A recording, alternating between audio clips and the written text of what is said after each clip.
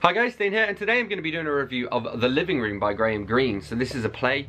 Greene's one of my favourite authors, and I'm like slowly working my way through all of his books, and this is like one of the final few books that I haven't got to.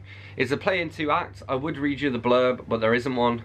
Copyright 1953 by Greene, and we're going to dive on in to my sticky tabs. So in Act 1, Scene 1, so James says, "I sometimes think the young have worse nerves than we have. Age is a good drug and it doesn't lose its effect." The plot we're following is basically in this family house they close up the bedrooms when people die in them, and that's why we get the title The Living Room, because that's increasingly the only room that they have left to them. In Act 1, Scene 2, this bit I enjoyed because me and Susie, there's a meme between us with the word bastard, because of Sean Bean saying bastard, and also because I have a northern accent, so I enjoyed this.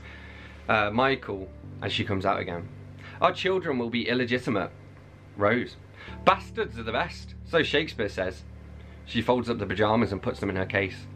"We did King John my last term at school. The nuns hurried over those bits. There was a nice phrase for bastards, born under the rose." I like that. Just doesn't sound the same in a northern accent. Someone says that their old nurse used to say worries bring worries, which is very true.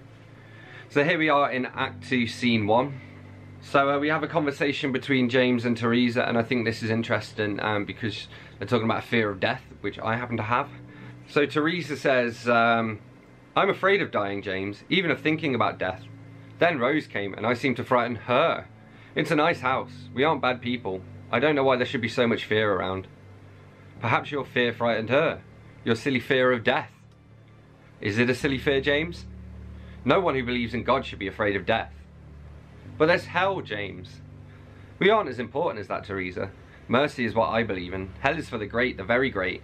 I don't know anyone who's great enough for hell except Satan." Oh, poor Satan is lonely. Rose says here, "Since my last confession 3 weeks ago, I've committed adultery 27 times. That's what Aunt Helen would like me to say, and, Father, it doesn't mean a thing. We're supposed to be talking to God, aren't we, through you? And God knows all about the clock on the mantelpiece. I don't want to confess. I want to say, 'Dear God, give us more love. Give us a life together.'" And then Rose at some point, and then Rose says, "Uncle, please say something that's not Catholic." And Rose says, "Oh, love isn't all making love. I'd sometimes give that up to be together. At meals, come into a house where he is, be silent with a book in the same room." And Rose says there are 400 divorces a month, which I think, well, I mean, maybe that was the figure in like 1953, but I bet it's a lot higher today. 400 a day, probably, in the UK.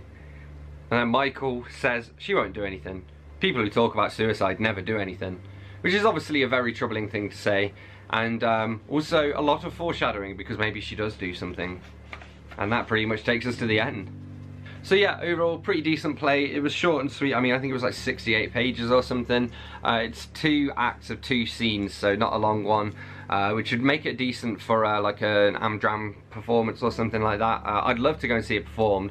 Overall, from just a reading experience, I gave it 4 out of 5, and I'm glad I've ticked this off because Greene's one of my favourite authors, and now I'm like one step closer to having read all of his books. So there we have it. That's what I thought of The Living Room by Greene. As always, don't forget to let me know what you thought of this in the comments if you've read it. Hit that like button if you've enjoyed this video. Hit that subscribe button for more, and I will see you soon for another bookish video. Thanks a lot. Bye-bye.